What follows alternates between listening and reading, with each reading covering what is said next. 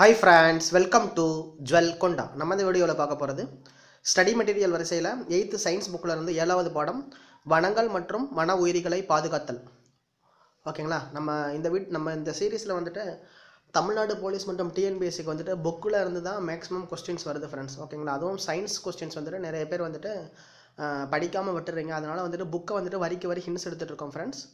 இந்த வீடியோ உங்களுக்கு பிடிச்சிருந்ததுன்னா லைக் பண்ணுங்கள், ஷேர் பண்ணுங்கள். அதுக்கு முன்னாடி மறக்காமல் நம்மளுடைய சேனலுக்கு சப்ஸ்கிரைப் பண்ணிக்கோங்க ஃப்ரெண்ட்ஸ். ஜுவல் கொண்டா நம்மளுடைய சேனல் பேர். உங்களுடைய ஃப்ரெண்ட்ஸ்கிட்டையும் சொல்லுங்கள், அவங்களுக்கும் யூஸ் ஆகட்டும். வீடியோவை வந்துட்டு நீங்கள் ஷேர் பண்ணிங்க மூலமாக அவங்களும் வந்துட்டு படிப்பாங்க ஃப்ரெண்ட்ஸ். சப்ஸ்கிரைப் வந்துட்டு ஃப்ரீ தான். ஒரு சிலர் வந்துட்டு சப்ஸ்கிரைப் வந்துட்டு நம்ம வந்து பணம் கொடுத்து தான் பண்ணணும் அப்படின்னு நினச்சிட்ருக்கீங்க. அதுவும் ஃப்ரீ தான். நீங்கள் ஜஸ்ட் அந்த சப்ஸ்கிரைப் பட்டனை கிளிக் பண்ணிட்டீங்கனாலே போதும். கீழே ஒரு பெல் பட்டன் இருக்கும், அதையும் கிளிக் பண்ணிட்டீங்கனாலே போதும். நாங்கள் எப்போ வீடியோ போடுமோ அப்போ வந்துட்டு உங்களுடைய மொபைலுக்கு நோட்டிஃபிகேஷன் வந்துடும் ஃப்ரெண்ட்ஸ். ஓகேவா? ஓகே ஃப்ரெண்ட்ஸ், சப்ஜெக்டுக்குள்ளே போகலாம். வனங்கள் மற்றும் வன உயிரிகளை பாதுகாத்தல். மேக்ஸிமம் வந்துட்டு வனம் சம்பந்தமான கொஸ்டின் வந்துட்டு எல்லா எக்ஸாம்லேயும் ஒரு கொஸ்டின்ஸ் வரும். காடுகளை 5 வகைகளாக பிரிக்கலாம். பாலைவனம், இலையுதிர் காடுகள், வெப்பமண்டல பசுமை மாறா காடுகள், மலை காடுகள், அலையிடை காடுகள். ஓகேங்களா? பாலைவனம் வறண்ட காடுகள் வந்துட்டு ராஜஸ்தான், பஞ்சாப், ஹரியானாவின் தென்பகுதிகள். இலையுதிர் காடுகள் வந்து தீபகற்ப பகுதி பசுமை மாறா காடுகள். வெப்பமண்டல பசுமை மாறா காடுகள் வந்து மேற்கு தொடர்ச்சி மலைகள், இந்தியாவின் வடகிழக்கு மலைப்பகுதிகள், இமயமலை அடிவாரம். மலை காடுகள் வந்து இமயமலை மற்றும் தென்னிந்தியா. அலையிடை காடுகள் வந்து கங்கா, மகாநதி, கலிமுக பகுதிகள். ஓகேவா? அடுத்து கொஞ்சம் ஜூம் பண்ணிக்கிறேன், கொஞ்சம் வெயிட் பண்ணுங்கள்.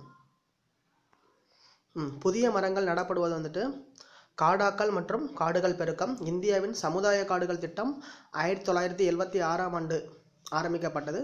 மேலும் அருந்திக் கொள்வோம் பகுதியில் வந்துட்டு மரங்கள் அழிப்பதன் கார்பன் டை ஆக்சைடு வாயுவின் அளவு அதிகரிக்கின்றது. இதனால் சுற்றுச்சூழல் பாதிக்கப்பட்டு பல உயிரினங்கள் வாழ்விடங்கள் அழிக்கப்படுகின்றன. ஓகேங்களா? இந்தியாவின் சுமார் சிற்றினங்கள் 45,000, பூக்கும் தாவரங்கள் 15,000, பாச இனங்கள் 1676, படர் தாவரங்கள் 1940, பூஞ்சைகள் 12,480, திறந்த விதை தாவரங்கள் ஜிம்னோஸ்பம் 64, பிரியோடைட்கள் 274043, டெரிட்டோபைட்டுகள் 1012. இந்தியாவில் உள்ள விலங்குகள் சிற்றினங்கள் அப்படின்னு பார்த்தீங்கன்னா 81,251. உலக விலங்கினங்களில் இந்தியாவில் 6.67% வந்துட்டு இருக்குது. பூச்சிகள் வந்துட்டு 60,000 வகை, மெல்லுடழிகள் 5,000 வகை, பாலூட்டிகள் 372, பறவை இனங்கள் 1,228, ஊர்வன 446, இருவாழ்விகள் வந்துட்டு 204, மீன்கள் வந்துட்டு 2,546 இனங்கள் இருக்குது.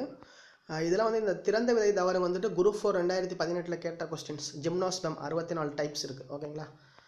அதுக்கப்புறம் வந்துட்டு டயனோசர் என்பதன் பொருள் பயங்கரமான பல்லிகள். மோனல் வகை பறவைகள் காணப்படும் மாநிலம் வந்துட்டு ஹிமாச்சல பிரதேசத்தில் காணப்படுது. அதுக்கப்புறம் வந்துட்டு 40,000 இருந்த புலிகளின் பாந்திரா டைகரில் எண்ணிக்கை 1972இல் 1,827 குறைந்து விட்டது. புலிகள் பாதுகாப்பு சட்டம் வந்துட்டு எப்போ தொடங்கப்பட்டது அப்படின்னு பார்த்தீங்கன்னா 1973 ஏப்ரல் 1. காண்டாமிருகங்கள் அல்லாத ஒற்றை கொம்பன், அதாவது ரைனோ யூனிகேரிஸ் இச்சிற்றினத்தை பாதுகாக்கும் நடுவண் அரசினால் துத்வா தேசிய பூங்கா புனரமைப்பு திட்டம் நடைமுறைப்படுத்தப்பட்டுள்ளது. குஜராத் கிர் தேசிய அரசு வனவிலங்கு சட்டம் வந்துட்டு 1972ஆம் ஆண்டு ஏற்படுத்தப்பட்டது.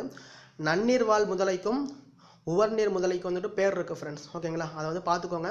நன்னீர்வாழ் முதலை அப்படின்னு பார்த்தீங்கன்னா குரோக்கோடைல்ஸ் பாலுஸ்ட்ரின்ஸ். உயிர்வாழ் முதலை அப்படின்னு பார்த்தீங்கன்னா கிரிசிடைல்ஸ் பொரோசஸ். காரியல் அப்படின்னு பார்த்தீங்கன்னா கிராவியன்ஸ் சாங்க்டிக்ஸ். முதலை வளர்ப்பு அல்லது பராமரிப்பு திட்டம் ஏற்படுத்தப்பட்ட ஆண்டு அப்படின்னு பார்த்தீங்கன்னா 1975.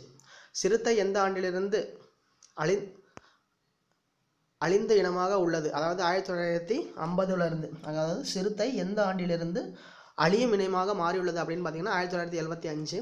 புகழ்வாய்ந்த ஆலிவர் ரிட்லி ஆமையின் இனவிருத்தி இடம் வந்துட்டு ஒரிசாவில் இருக்குது. இது வந்து தமிழ்நாட்டோட கொஸ்டின் பார்த்துக்கோங்க. தமிழ்நாட்டோட மரம் பனைமரம், விலங்கு வரையாடு, பறவை வந்துட்டு பச்சை புறா, மலர் வந்து செங்காந்தல் மலர். இந்த 4மே வந்து தமிழ்நாடோடது, நல்லா பார்த்துக்கோங்க.